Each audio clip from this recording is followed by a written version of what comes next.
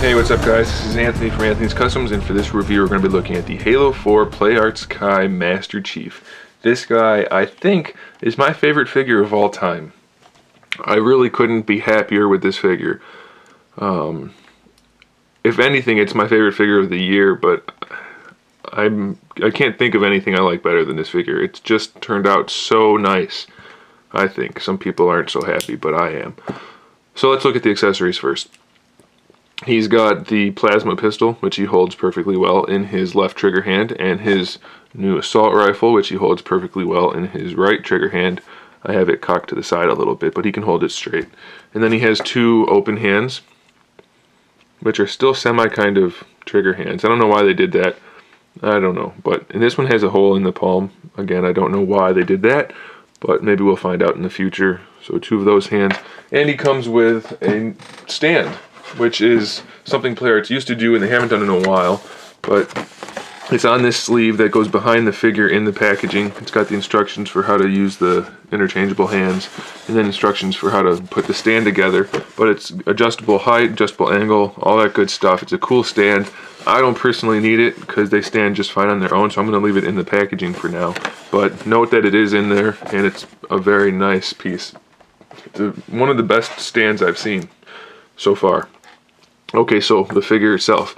He stands 9.5 inches tall, so he's good size. Let's get the weapons out of his hands for the review.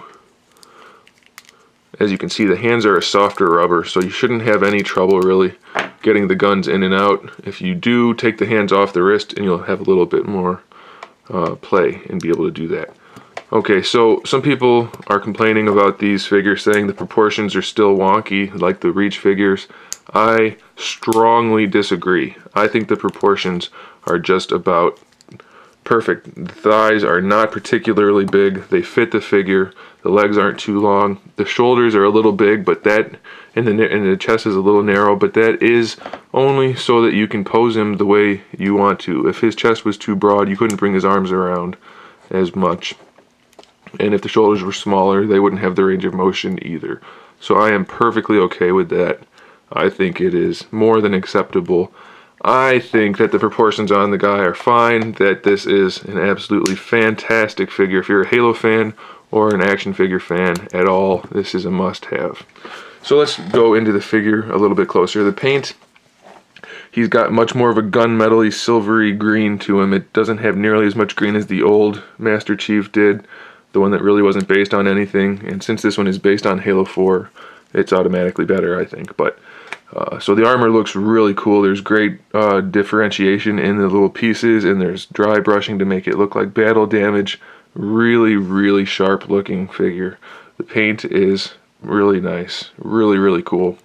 The visor is perfect. It's got that pearlescent goldish color to it. The little lights are painted well on his helmet, so really I couldn't ask for more. The paintwork on the weapons is equally nice. Looks great. Just so you can see the hands close up again, the detailing is phenomenal. One thing I want to point out, the peg was glued in on the plasma pistol, so I had to drill it out. So be careful of that. If it is glued in, you probably will have to break it like I did and drill it out, but it's still usable because they're extra long anyway, so it's not really a problem, but something to note. So the paints, I think, are perfect. The sculpts, I think, are perfect. I already said I understand why the shoulders are different and the chest is a little bit narrow, but once you pose him, those issues disappear automatically. Same thing with people saying, well, you can see the elbow joints and the wrists and everything. If you put him in a pose at all, that issue doesn't become an issue anymore. So unless you're going to have your figure standing like this, it's going to look weird. But if you pose him in any way, then you won't have any trouble. And even then, I don't think he looks weird, but so I don't have any problems with that. So I think the sculpt is great. The paint is great. I really don't have any complaints. I absolutely love this figure.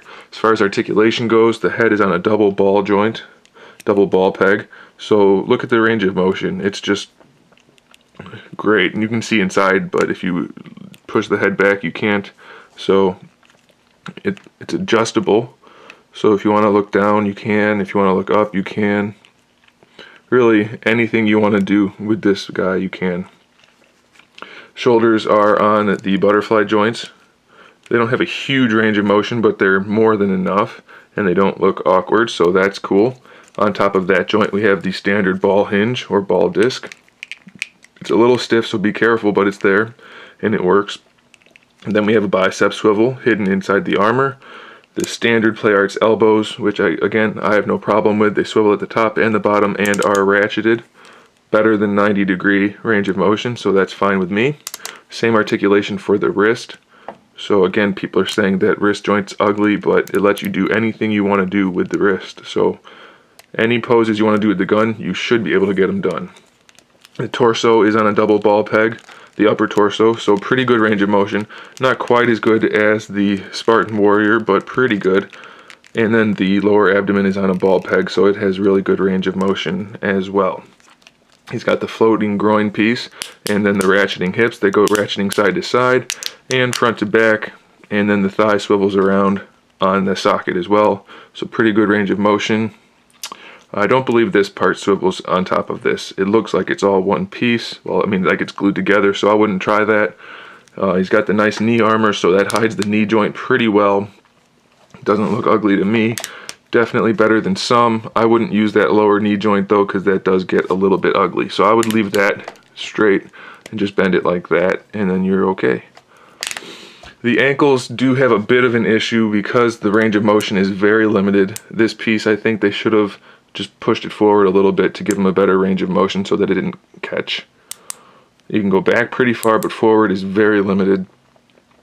It looks like that piece is glued on, so I might try to pop it off and move it forward some, but it's not a huge deal for me. I'm okay with it. The feet have a cut joint to let them rotate, but you don't need that because you can just manipulate the ankle around so that the foot can do it on its own. So I don't get why they put that cut joint in there, but they did. So what are you going to do? It's hidden. If you don't want to use it, you can't tell it's there. So I can't really say enough how good I think this figure is. I don't understand why people are complaining. I don't see any proportion issues at all. It definitely has better proportions than the McFarlane 12-inch figure and some of the smaller McFarlane figures as well. So sure, if you look at it square on, you might take issue with the shoulders, which I can understand, but as soon as you pose it or even turn it to the side, it looks really good. So again, I don't have any issue with it, and I don't think you should either. If you're a Halo fan or any sort of fan of action figures, this is a great one to pick up. I highly recommend it.